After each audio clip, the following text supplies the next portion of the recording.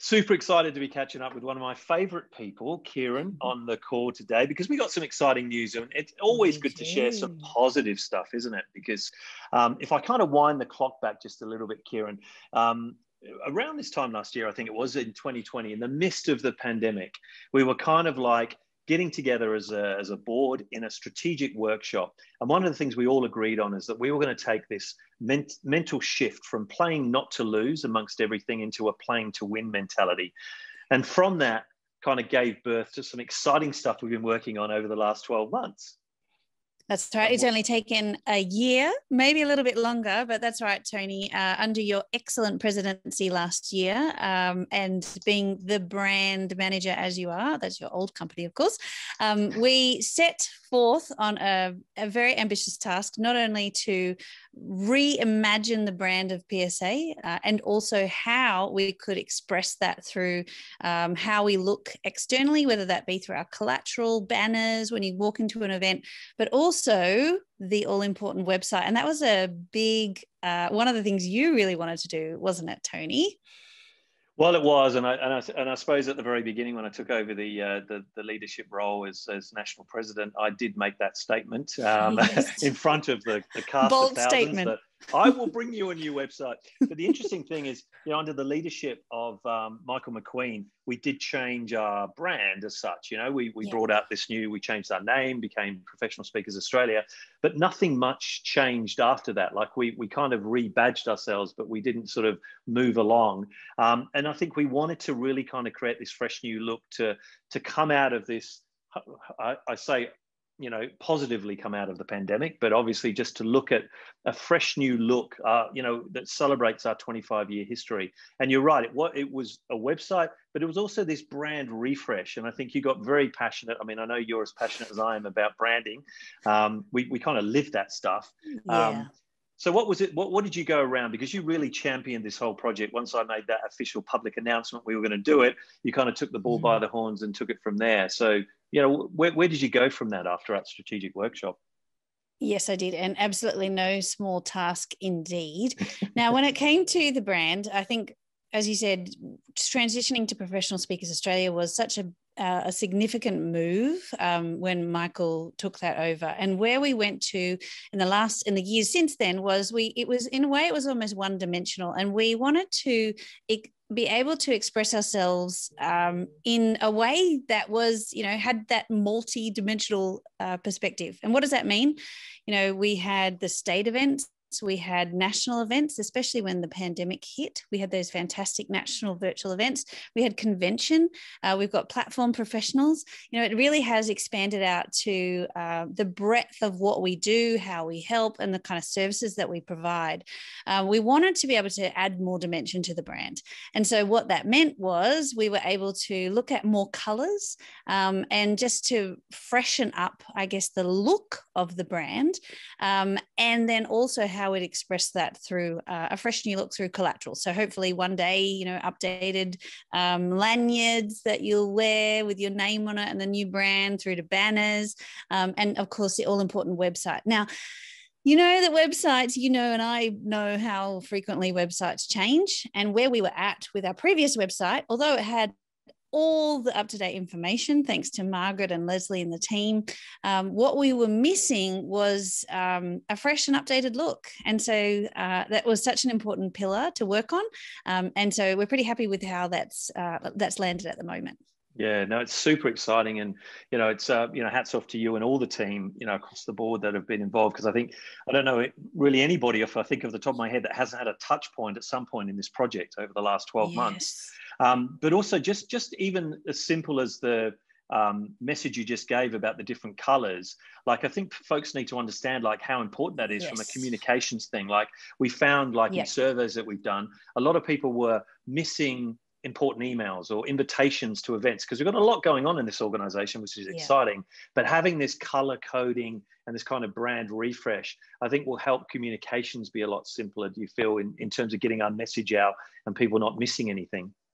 Absolutely. That was a very key objective that we were working on throughout this brand refresh. And we really realized it last year when COVID hit, because we did have those fantastic national events. And I felt like there was so many events coming out on Facebook, and the emails, that it was almost hard to see which was which.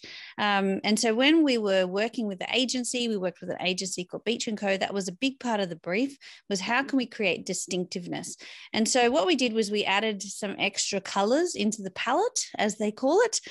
So beyond the royal blue, we've also got an orange and a yellow and another couple of shades of blue. And so that way it will be really distinctive. So when you see a state event, you'll see it in the royal blue. When you see the convention communications, it's yellow. When there's a special announcement, it's orange. And when there's a darker navy blue, that's the national events. So, I think it'll take all of us a little bit of getting used to, especially for our amazing volunteers and state presidents who are also using it to communicate. But the intent is that it will be able to be distinctive to see all the different aspects and programs and services that we provide. Yeah, 100%. And I think, Michael, it'll be safe to know that we haven't adjusted the logo too much. We haven't gone and changed the traditional logo. We just enhanced it with this beautiful palette, as you called it, of colors. But let's talk about the website, because that's the big output, I suppose, of everything. Things like easy navigation is a big thing. Some of our content, I think, on the old website was kind of buried a little bit and hard to find. There was some refreshing of content, I think you did. I mean, maybe just talk us through, what does this transition look like? So when folks look at it, they'll be able to, firstly, visually, they'll be able to see it's different. But what else have you gone through in terms of the architecture and the experience, I suppose, of the new site? Yes, definitely. And as you said there, I think that usability, so being able to navigate around was very important. So we went through a process of looking at which pages were most used and which ones were hardly ever looked at. And so that was a bit of a consolidation. It was also about how do we make things easy to find? So that was a key aspect that we were working through. And of course, the nuance of some aspects are member benefits only. So how do we make that as well? So that was sort of use navigation and also be able to put the right information there. And then when it comes to the visual aspect, I think that websites previously were very text heavy, and websites today are very image heavy, of course. It makes it easy to navigate. It looks good. And the intent around the look was that we want to express that we're premium on the outside, we're professional speakers, we're a premium organization, but there's a community feel on the inside. So through the imagery and the photos that we've used, that's really the intent that we're trying to communicate. And part of the way we did that was I did a call out on the Facebook group and also to a number of key leaders. Do you have any photos? Because we want to feature you, our members, throughout the site. So our key, where we were looking for them, was our source was from conventions and events that we've had, recent photos that we've had taken, but then also our members ourselves. So we hope that you'll be able to see yourself, and that as other people come to the site, they'll be able to see some of the representative members who are part of the organisation.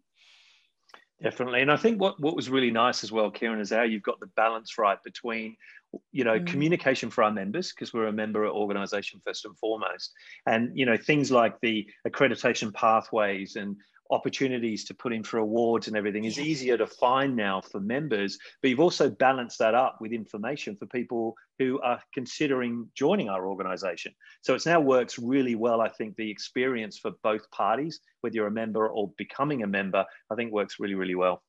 Well, I hope so. And I should just say there, even things like, we've got some incredible member benefits that are available to our members. And so, as you said there, if you're looking at the site for the first time, you just want the information. But once you become a member, it's like, well, how do I access those resources? And so we've done some very very clever things on the back end where you can log in and then actually see that information, how to access those resources as well. Because I think on the previous site, I just felt like you did this loop. It was like, you find out about it and then you end up at the login and you're back in this loop. It's like, so hopefully that experience is better. And so people can actually see the available to them. Yeah, I think the original plan was we didn't want people to leave. We just wanted to go round and round and round in circles, but Yes, not actually do anything. So all that's left to say is that the site is now live, because as we're speaking, the site is up. So whilst you're watching this video, the next stage is to go to professionalspeakers.org.au. You probably should already have that listed as one of your hot URLs, but it will be hotter than ever because we've got this fantastic website. So congrats to you. It's been great to catch up and just hear a bit of the story about the background of it. But a big thanks to everybody involved in putting this together. And I'm so excited to be part of this organization with this fresh new look. Yes, and thank you to you, Tony, for pioneering it. Thank you to Russell Pearson, who was the previous president, who was definitely involved in some of the earlier stages with the branding. Thank you to Margaret and Leslie from the Good Work Group who support our association, and to all of you who I've hassled, badgered, and harangued for content. It's a delight, and thrilled to see it come to completion. Yeah, thank you, Kieran. I think everyone that has been badgered will agree when they have a look at it. It's been well worth it because everybody's had a touch of it. It's a kind of a fabric of our organisation, and also thanks to Michael McQueen for starting the journey by changing the logo and the brand, or back a few years ago. But super excited. Check it out. That's professionalspeakers.org.au, and as always, great to catch up with a wonderful Kieran Zerner. Thanks, guys.